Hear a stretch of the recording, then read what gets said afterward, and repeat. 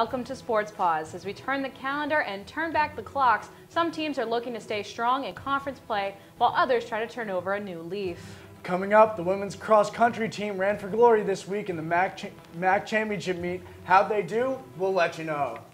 And field hockey fights Monmouth for the MAAC regular season title and home field advantage for the conference playoffs. Plus, our own Hannah Cotter sat down with James Ford Jr. for a basketball season preview. And Victoria Retigliano sits down with volleyball middle hitter Allison Lee in this week's Meet the Bobcats. That and more coming up on Sports Paws. Welcome to another edition of Sports Paws. I'm John Franklin, and that's Gabbi Riggi. And Gabbi, the fall postseason sports are starting to take form. The women's cross-country team came away as MAAC champions on Saturday for the first time in team history, dethroning perennial powerhouse Iona. Niamh Ash, Tracy Campbell, and Emily Wolf were all top 5 finishers for the Bobcats. Also coming away with the hard care was Coach Carolyn Martin, who was named MAAC Cross-Country Coach of the Year. Up next for the Bobcats is the NCAA Northeast Regional, hosted by Boston College on Friday, November 13th. This week, the men's cross-country team took to Pennington, New Jersey for the MAAC Championship. The Bobcats placed 7th out of 11 teams, and senior Matt Mencher earned all MAAC honors for his performance. Mencher placed 15th out of 169 runners. Quinnipiac sophomore Drew Rada placed just behind Mencher, finishing 16th overall in the best performance of the sophomore's career. Now let's send it to Shane Dennehy, who's with women's cross-country coach Carolyn Martin. Shane? So, Carolyn, so this is congrats on the MAAC title. Thank you. And obviously your 4th career Coach of the Year, the first in the MAAC. So how does it feel like knock off Iona after they won 10 straight MAAC conference titles in a row? It was really exciting. I didn't know if we could do it. I was pretty sure, looking at all the stats coming up to it, that the women had a great shot going into it. But I really didn't know. You know, we had a couple of girls that were a little banged up from the season, and we weren't going in 100%. And we just sort of, made them believe that they would have a chance. And they went in and they ran their hearts out, and it was awesome to watch. So, do you, train your runners to be peaking at championship time in the season? Are you trying to build them up so they're performing at their peak and the best they can when it comes to the MAAC championship and hopefully regionals and maybe even nationals? Yeah, pretty much every year we try to peak all of our athletes to perform at their best at the conference championship, and then really at the regional championships we're looking to place as high as we ever have. So every year we kind of look to tailor their performances, and you'll notice we hold kids out of performances here and there, and some we'll lose some early meets because we're kind of trying to save them for when it's most important during the championship season. All right, so what does the future hold? Obviously, you're losing Tracy Campbell to graduation this year, and she was a big leader for the team. She was huge this year and last year. She's done a great job for our program. She's a captain. She's a leader. The girls really look up to her. It's going to be a big loss. I do think we have a very young team, though, still. And, looking at some of the other teams in our conference, we're going to be a really strong force for the next few years. So if I can get a great freshman class to sign this year, then I think we'll be in good shape for next year, too. So, what are your expectations for regionals? And, do you think you have a chance to maybe even possibly go to the nationals? Right now, we actually walked off the field at the MAAC Championships with some possible injuries that we may not be able to have some of our athletes performing at the regional championships. It's my hope that we can put the same top 7 that we ran at the MAAC into the Northeast Conference Regional, and we can get a top 10 finish. That's the goal. It depends on who we're able to come out. I have one girl with an ankle injury and another athlete with a foot injury, so that may not be possible. So can you just talk about what you're going to be doing for training, leading up to the regionals that are in 2 weeks? So if it's going to be a light week this week, maybe heavy week, or you're going to mix in between the two of those? So we dropped down their mileage quite a bit for this week, or for the week leading up to the MAAC, and this upcoming week we'll pop their mileage up a little bit more. We still are 2 weeks out before the regional championships. The week of the regionals we'll drop their mileage way down so their legs feel really fresh and they're ready to race. pretty much everything's in the bank by now, so we don't have to go too crazy these next 2 weeks. It's more recovery, more rest, and sharpening, just doing some workouts where we're sharpening them up and some shorter intervals to get their legs feeling good and ready to race. All right, thank you, Coach. Back to you guys on the desk. All right, we're going to hop over to field hockey right now. Field hockey hosting number 4 Fairfield on Sunday. 5 minutes into the first half for Fairfield, Julie Depew comes on in, gets around one of the defenders and scores. It's her first goal of the season. It's now 1-0 Fairfield. Now prior to this next play, Fairfield scored to make it 2-0. Michelle Federico streaking down the side. Dana Barlow in close, shot, scores, cuts the lead in half, now 2-1 for Fairfield. 17 minutes in the first half now, Megan McCullough drives on in with a little short chip shot, unassisted goal. 4th of the season, it's now tied 2-2. End of the first half now, or start of the second half, end of the first half, pardon me, Dana Barlow streaks in with the opportunity to get the last shot just wide. We'll end the half at 2. Start of the second half, Julie Depew sends it on in with a shot from Anne Burgoyne, shoots and scores. It's now 4-2 Fairfield. Middle of the second now, Quinnipiac putting on a little bit of pressure. Felicia Constanzano, scores unassisted. It's now 4-3 Fairfield. Still in the second half now, some pressure. Megan McCullough with a diving save in the corner, stands on her head, still 4-3 Fairfield. Now, final minutes of play, Megan McCullough with a penalty corner, shot, score from Angie King. Quinnipiac ties it 4, we're going to overtime. Here, Dana Barlow streaking in through the middle of the field with a shot, wrister scores, 5-4. Quinnipiac wins the game. The come from behind victory gives them their share of the MAAC title. Let's hear what Becca Main had to say. Obviously, a few more teams have to play in the MAAC, so we'll see who we're playing on Friday. And it's just a lot of film preparation. Obviously, we're going to the tournament. We have the MAAC banquet, so it's a lot of the exciting stuff that we have. We do a lot of team traditions that we've done for a long time going into the MAAC. So it's an exciting week because we put in all the hard work since preseason in August, so it's good to, finally get to the exciting part. Not that any other part of the season wasn't exciting, but this is the part that we live for. I think what it says is pretty much what we've consistently been doing. We've been in every game this year. We've had 20 games. We've been in every one. And being able to come from behind, which we've done numerous times, it shows a lot of character. It shows balance. Our team is quite balanced in terms of who's giving what each day. I mean, I guess recently you'd have to say Dana Barlow has really stepped up her game, and she's been steady all season. But for us, there's a balance, and when you have that balance, you don't look at the end of a game like this for one certain person to have the ball. So I think it's really nice that they can put the ball in anyone's stick, and we have that confidence to win a MAAC championship regular season title. So it's obviously very exciting, and it's rewarding. I think the most important thing is there's a rewarding feeling that what you've done has got you to this point, and you've trusted it, and now you're a MAAC regular season champion. Now let's take a look at the standings with the top 4 teams making the playoffs. Number 1, Monmouth takes on number 4, Fairfield, and number 2, Quinnipiac plays number 3, Ryder in a rematch of the 2013 Conference Championship. It's also a rematch of the Bobcats season finale, which the Bobcats won in overtime 5-4. The semifinals are November 6th, and the finals are November 8th at Monmouth University in West Long Branch, New Jersey. Women's soccer played in-conference opponent Siena on Tuesday in a win-and-you're-in situation. The Bobcats came into the game tied with the Saints for the final spot in the MAAC tournament. It was quite a first half for both teams, with Siena dominating the possession early. Siena's Madison Vasquez buried the first goal of the game on an assist from Michelle Yaniello with just 10 minutes remaining in the half. Entering the second half, the Saints dominated the run of play. Siena freshman Megan Riccardi would net a goal with just 10 minutes remaining, and with it went Quinnipiac's hopes of a postseason run, as Siena went on to win 2-0. And John, with that loss, the Bobcats were 1 win shy of making the playoffs. Siena slid in as the 6th seed and played number 3, Ryder. Number 4, Marist faced off against number 5, Niagara in the quarterfinals. Number 1 seed Monmouth and number 2, Manhattan received a bye. The semifinal matchups are set, with Monmouth against Siena and Manhattan facing off against Ryder. The semifinals will be played on November 6th, and the MAAC champion will be crowned on November 8th. Sticking on the women's side, the women's ice hockey team made history in Providence on Friday with a 2-0 win against Brown. The Bobcats allowed 3 shots on goal in the entire game, the fewest in team history. The previous record of 12 on the opposition shots was set at January at Union. Sophomore Titi Cianfrano and freshman Melissa Samiskevich continued their hot streaks in the game. The two combined for 3 of the 4 Bobcat goals in the contest. The women's ice hockey team also took on rival Yale this week. Yale scored the only goal of the first period, but Quinnipiac would answer back on the back of Quinnipiac junior Emma Woods.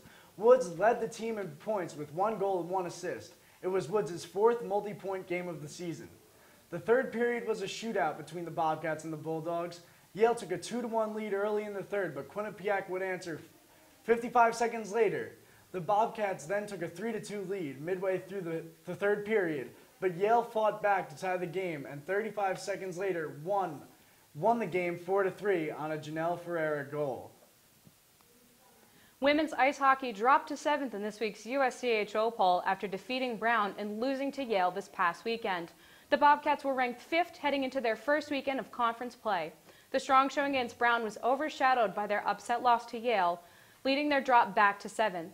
3 other ECAC teams cracked the top 10, with Clarkson at 4, Harvard at 9, and Princeton at 10. The team travels to take on Colgate and Cornell next weekend. Also, the USCHO men's hockey polls were released this week after a big weekend sweeping a 2-game set from the former number 9 team in the country, St. Cloud State. Quinnipiac had a goal differential of 9-2 in the 2 games. The Bobcats now find themselves at the number 5 spot in the nation after being ranked 9th just a week ago. The Bobcats look forward to taking to the road to face Colgate on November 6th and will stay on the road to face Cornell on November 7th. Quinnipiac had 3 players win ECAC weekly awards for their play in this past weekend series. Travis St. Dennis was the player of the week after he had a pair of 2-goal games against St. Cloud State. The 4 goals were twice as many as any other ECAC player that weekend. The assistant captain is tied for the team lead in points with 8 and also leads the team with 6 goals through 6 games so far this season. Michael Gartag was named ECAC Goalie of the Week after allowing just 3 goals in 2 games against former number 9 St. Cloud State. Gartag made 41 saves in the second game of the 2-game set, marking the senior's career high in saves. And freshman defenseman Chase Prisky took home Rookie of the Week after his first collegiate goal, as well as 2 assists. In 6 games this season, he's had 6 points and a +3 rating. Coming up after the break, the women's rugby team sought vengeance against Army this week. And shine the hardwood because basketball is back. We have Maury Hirschgren in to talk men's basketball. Stick with us.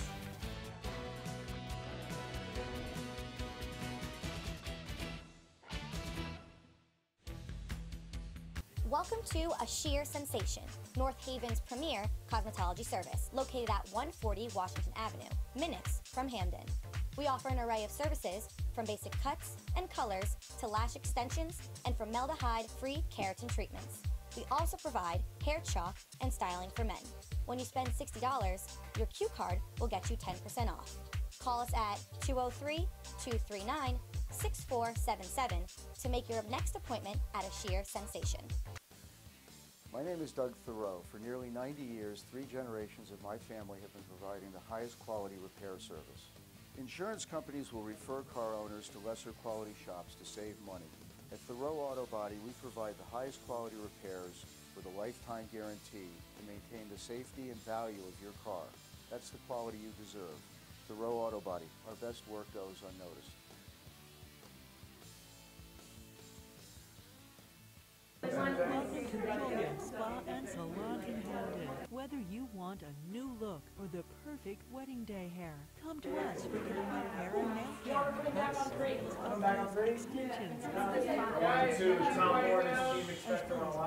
petties, acrylics, gels, and shellac. Treat yourself to a facial. We're also going to run a lot of ball Celebration. Relax with a variety of massage techniques, including Swedish and hot stone massage. Joya Spa and Salon. Call today. Thanks for sticking with us. Last time the Quinnipiac women's rugby team took on Army, the team suffered a loss at the hands of a 22-point comeback. The Bobcats took an early lead as Emily Roskopf had 2 tries for the Bobcats as they had a lead going into the second half. 14-7, the Bobcats would pile it on and take a 24-7 lead with 30 minutes remaining. Army then scored 22 unanswered points to win 29-24. Let's kick it to the highlight. See how the Bobcats fared the second time around. First half. Army's Alyssa Peters-McKeithen is going to make a great tackle here to help Army maintain just being down 10-0 to the Bobcats. Now with 18 minutes left in the first half, Maggie Miles to Rosskopf to Haight for the try at the pylon. Quinnipiac takes a 15-0 lead.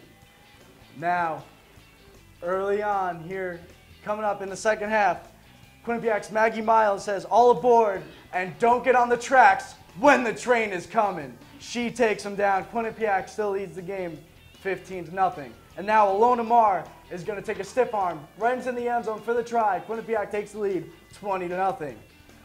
4 minutes later, Army's going to get a nice flurry of passes here and get the ball into the end zone, marking a 20-7 lead for the Bobcats. And then Army would not finish there. They would try to make the comeback, but it would not be enough as Quinnipiac went on to win the game 20-12. Now let's take it to Becky Carlson after the game. And you know, the fact of the matter is that this team came out here with a fire in their bellies because we lost to them the first time. And I don't think it was a loss that we necessarily felt we deserved. But you know, ultimately they came together, and that last push, they're the United States Army. They should always have the last push. And we knew they wouldn't go quietly, and we were just plugging holes up the middle and hoping that they weren't passing it out to their wings as much as they did, and that we got lucky at times. They were aggressive, they pushed us back on their heels, but we prevailed because we scored more points than they did. I think just stick with it throughout the whole game. We started to, like, during the first Army game, we started to falter a little bit, and then we let them get ahead, but even here when they started to get ahead, we pushed back double what they did, so and we never gave up. Even if they scored tries, we wanted to get back and we need to give them momentum. The men's basketball team finished 6th place in the conference last year with a 9-11 MAAC record. We've got basketball analyst Maury Hirschgordon standing by. Maury, how are you? Gabby, I'm awesome. It's basketball season again. We're back in the studio. We're going to have some hot hoops this season. Our basketball beat reporter teams look good, and they look ready to go. Now, Maury, let's start. What's the atmosphere in the locker room looking like this year? John, it's been pretty positive. Tom Moore said that, you know, it's the biggest turnover that he's ever had in one season. It starts at the top with athletic director Greg Amodio, who takes over for Jack McDonald. Then it starts to trickle into the team. He has 3 new freshmen, Andrew and Aaron Robinson, as well as Abdullah Bundu. He has 3 transfers, Donovan Smith, Daniel Harris, and Will Simonton, as well as Giovanni McLean, the guy that everyone's been wanting to get to watch at this point. Everyone's seen him in practice. He was ineligible last year due to transcript issues from his junior college, but he's got a lot of game. Also, in the coaching staff, there's a new assistant coach, Tony Newsome. He played his college ball at Niagara. He coached at Rider. He also coached at Fairfield, so he knows the MAAC really, really well. And you have a new director of basketball operations, Mark Fogel, who is an assistant coach at a junior college down in Texas. So, you know, John, I'm looking at 11 players, and any of the 11 could really, you know, start between 1 and 5. Tom Moore's got a lot of depth this season, a lot of energy in that locker room. Now, Maury, we've got a little bit of a change in the rules here in the offseason, taking the shot clock down from 35 seconds to 30. How does that affect Tom Moore's strategy? Well, Gabby, it's going to affect both ends of the court drastically. Tom Moore told me a few weeks ago that offensively he's going to look for new sets, whether it's screens along the baseline and the elbow to free up jump shooters like Dimitri Flores and James Ford Jr. He also said he might run 2 high ball screens instead of 1 high ball screen at the end of shot clocks, with Aaron Hutton, a sophomore point guard who is a MAAC all-rookie team, as well as Giovanni McLean, the big playmaker and shot maker. With a double high ball screen up top, you can have the drive option. You can have 1 big roll down to the bottom of the basket at the block. You can have 1 stay at the elbow, or you can dish to the wings out wide. They have a tall team, only 2 players below 6 feet 3 inches, so they got a lot of length, a lot of athleticism for the offensive side. And for the defensive side, Tom Moore is going to use that length and athleticism. He said he's going to trickle in a little more zone this year. Now, Maury, you've been around the team. Who seems to be emerging as a leader for this team this year? John, the obvious choice has to be James Ford Jr. He's the only fourth-year player here in Hamden. Like I said, a really young, a really inexperienced team with a lot of transfers. So he's a great guy on the court and off the court. He's a class act, and Johnny puts defense first. Whenever you have a player that puts defense first, you know his priorities are team first. Also, you know, Giovanni McLean will come into that leadership role on the court. He's got a lot of talent, was an Oklahoma commit. So definitely his play is going to speak on the court, and whether he starts to be a leader off the court, time will only tell. All right, now more to wrap it up. What are the expectations of this team this season? This is the million-dollar question, Gabby. You know, I'm still in the assessment stage right now. I look at one key stat, though. In the last 5 years, Tom Moore has had 8 players average double-digit minutes. The 5th year, in 2008 and 2009, his team finished second in the NEC. 22 wins, his second most wins in a single season here.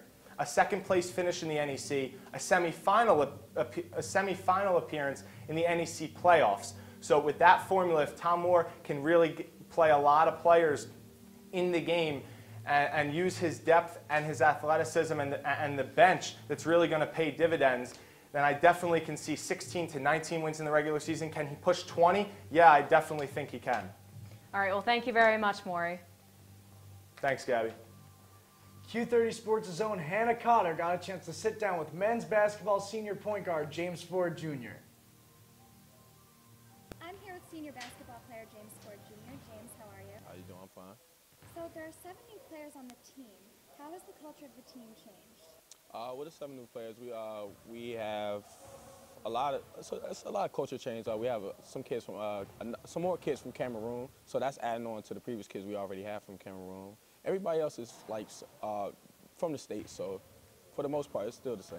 So what's the atmosphere like in the locker room? We have some characters on the team. A lot of great personalities. Kids are goofy. The atmosphere in the locker room is very great. We all get along. We all love being around each other, and it's a great atmosphere to be around. So as a senior leader, what are you doing to help the new players adjust? Well, I'm just basically telling them to keep their heads up. You know, everybody makes mistakes, especially being a freshman coming into a new system, getting used to the college speed, the way the game is played, how everything works. Like just basically like being that leader, that big brother to them when they need it. You know, so that's basically what I'm trying to do. So obviously the expectations for the team are a lot different than last year. Last year in the MAAC preseason rankings, you were ranked 5th, and this year you're ranked 7th. What are your own personal expectations? Similar to last year, you know, prove everybody wrong. Rankings to me honestly don't mean nothing. You know, that's just basically other people's opinion. We know what we are capable of doing, so that's what we're gonna do. We're gonna go out here and most of all, we're gonna come out victorious. That's what I hope. So what new strategies has Coach Moore been implementing during practice? In practice, with us being a lot bigger and a lot more athletic, we run the ball a lot well, a lot more screen and roll offense. We got a lot of great shooters on the perimeter now, so therefore we have a guy by the name of Giovanni McLean who's able to get into the lane and distribute the ball very well to get everybody in the open areas. And with likes of shooters like Dan Harris, Dimitri Flores, myself, Aaron Hutton, Aaron Robinson, Andrew Robinson, everybody can shoot. So it's great to be out there. Do you think that these improvements will help you guys, considering you finished 6th last year? Most definitely, most definitely. These improvements will definitely help us because last year as a team we didn't really shoot the ball from the arc that well. Maybe a couple guys individually may have shot the ball, but as a whole, a collective group, we didn't really shoot the ball that well. We was mainly an inside presence with the likes of Usman Drame and Zaid Hurst. So with them being gone, like, we got to pick up the slack. Do you think that, again, the new faces will be able to fill in the missing void? Oh, for sure, for sure. With a collective effort. You know, it's hard to, you know, try to bounce back from Usman Drame, 1,000 points and 1,000 rebounds, and Zaid Hurst, who's like a 1,400-point scorer. It's hard to do that, but from what I've been seeing in the new guys, we all can score the ball. So hopefully everybody collectively can make up that void. So it'd be nice. Great. Is there anything that I missed or anything you'd like to add? Oh no, just watch out for us this year. It's gonna be a nice, exciting year. Hopefully everybody come out and show love. We're gonna win a lot of games and have the crowd amped. So I'm excited. It's nice. Well, thank you very much. All right, thank you. Appreciate it. On the other side of the break, we have volleyball player Allison Lee live in studio for another segment of Meet the Bobcats. Also, we count down our top 5 plays of the week. Keep it locked. Sports Paws will be right back after this.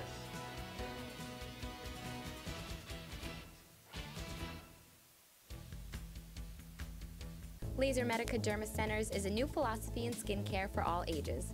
We are dedicated to offering the most technologically advanced and least invasive skincare treatments. Show your Q card and receive 20% off any procedure. We also provide microdermabrasion and Botox treatments, all performed in a relaxing spa environment. We are conveniently located at 52 Washington Avenue in North Haven, just down the street from Quinnipiac's North Haven campus. Call to schedule a free consultation and find out how Laser Medica can give you smooth, sexy skin all year long. I could really go for a Ray and Mike's sub right now. Come to Ray and Mike's and try our Philly chicken and cheese for just over $4. Giant cheesesteak subs and mouth-watering boar's head sandwiches for as low as $4.75. Q Cash accepted just a mile down the road on Whitney, here at Ray and Mike's.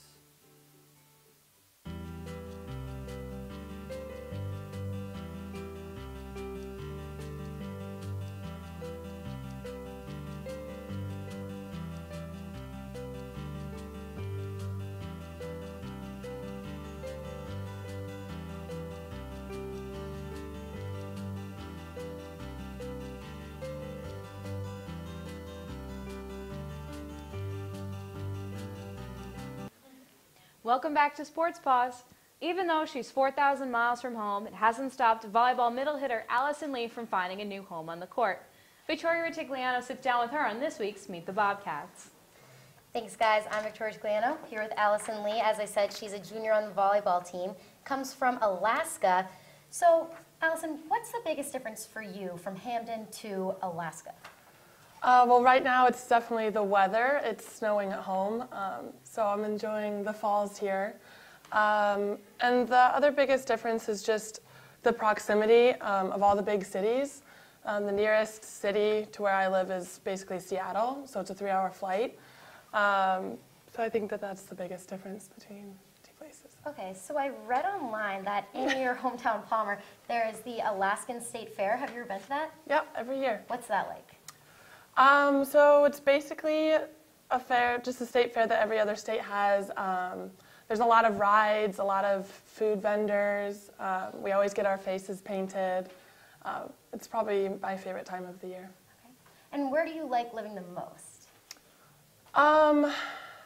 That's hard to say because Alaska will always be home.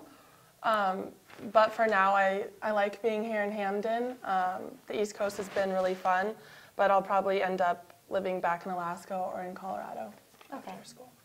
So in a newspaper called The Frontiersman, which is a local newspaper from your town, it said that you always wanted to go to school on the East Coast. Why was that? Honestly, because I would never live here permanently, and so I wanted to go somewhere for school that's different and new, and what better time to do that than college. Okay. And then how often do you get to talk to your family, considering there's a 4-hour time difference between here and there? We probably talk, I call my mom probably every other day. It's a little annoying sometimes when I wake up and I need something really bad and it's, 10 o'clock here and 6 a.m. there, but we work around it. And do they ever get to watch your games? Yeah, both my parents follow the live stats and they'll watch the game when it's streaming live. Okay, cool. Well, thank you so much for coming on our show tonight. Yeah, you're welcome. Back to you guys at the desk. Well, home court advantage would not make a difference as the women's volleyball team hosted 3 straight MAAC matches at Burcon Court. The Bobcats dropped the first match against Siena 3-0 on Wednesday. The team stumbled again, losing 3-1 on Saturday. They lost to Canisius on Sunday, also by a score of 3-1. Following the tough home stretch, the Bobcats are now 23-23 on the year.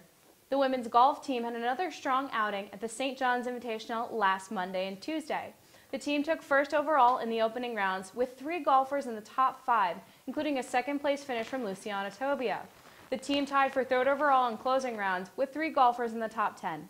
This Invitational was the last event for women's golf in the fall season. The men's soccer team took on Siena this week. The Saints traveled here to Hamden to take on the struggling Bobcats. Siena took an early 1-0 lead 18 minutes in on a header in traffic from a rebound by Chip Sherman. The Saints took the 1-0 lead into the half. The second half was quiet for both sides until Quinnipiac freshman Matt Taylor netted a goal with 20 minutes left to tie the game.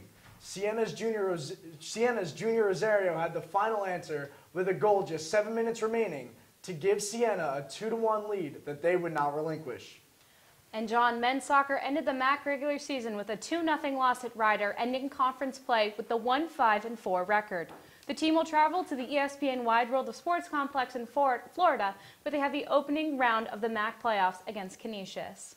All right, Gabby, let's do it. Top 5 plays of the week. I'll take the odds, you take the evens. Absolutely, John. All right, let's kick it. Top 5 plays of the week, brought to you by Quinnipiac's own. Number 5, we got field hockey. Angie King is going to lace a shot from way outside and tickle the twine for a goal. Quinnipiac will win the game 5-4. Number 4, rugby versus Army on Saturday. Maggie Miles driving on in. Wham, bam, thank you, ma'am. Absolutely trucks an Army player. Number 3, Quinnipiac goalkeeper Megan Conaboy slides and makes a stop with the pillows. Quinnipiac wins the game 5-4. Number 2, on the rugby pitch again, Alona Marr with a beautiful try. Bobcats ultimately win that game against Army 20-12. And now your number 1 play of the week. Quinnipiac sophomore Dana Barlow is going to dangle through a defender, and she's going to net the game winner, slot it bottom corner for the win. Quinnipiac wins in overtime. Well, Gabby, another episode of Sports Paws has come to an end. It's too bad, John. Be sure to stay up to date with us on Twitter at Q30 Sports and on our website, q30television.com. That's right, Gabby. For all of us here at Q30 Sports, I'm John Franklin. That's Gabbi Riggi. Stay beautiful, Bobcat Nation.